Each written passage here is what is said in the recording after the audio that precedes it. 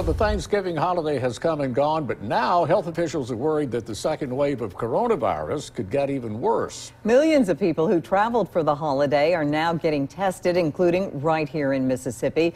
Joining us now is William Herring, President and CEO of TrustCare, to talk about the spike in COVID testing since the Thanksgiving holiday. Mr. Herring, thanks so much for joining us. No problem. Thanks for having me. Without being too specific, can you tell us if TrustCare is seeing a high number of COVID testing after the Thanksgiving holiday? We've been seeing escalated testing volumes actually since late October moving into November. Right now, with how close in proximity it is to this Thanksgiving holiday, we have not seen a drastic increase over what we were seeing in the prior weeks quite today. We do expect the numbers to continue to increase. We're also seeing a slightly higher percentage of positivity rate as well. What kind of tests are you using, and how long does it typically take for someone to know if they're positive or not? Traditionally, we have two different tests we run that are rapid tests, and then we also have lab-based PCR tests. The rapid test that we're using, one is an antigen-based, which is Quadel.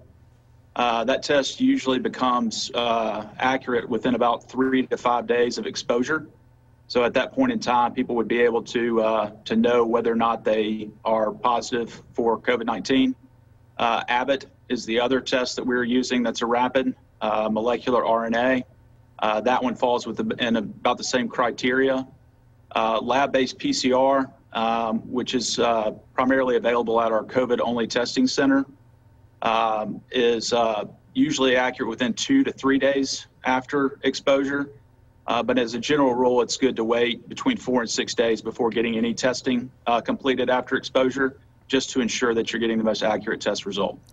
Are you concerned that the Christmas holiday is going to keep your clinics even busier than what you've already seen? I think you kind of answered that question because you said you expect it to continue. Yeah, we do expect it to continue. I'm not 100% positive whether or not we've seen the peak from this second surge or not. Our numbers are staying relatively consistent right now, but the trend is not going in the direction that we would like to see it going in. And obviously, all we can do is encourage people to continue to have their guard up and be cautious during this time. All right. Mr. Herring, thank you so much. William Herring with TrustCare, thank you so much for being with us this afternoon. No problem. You guys have a good evening. Thank you.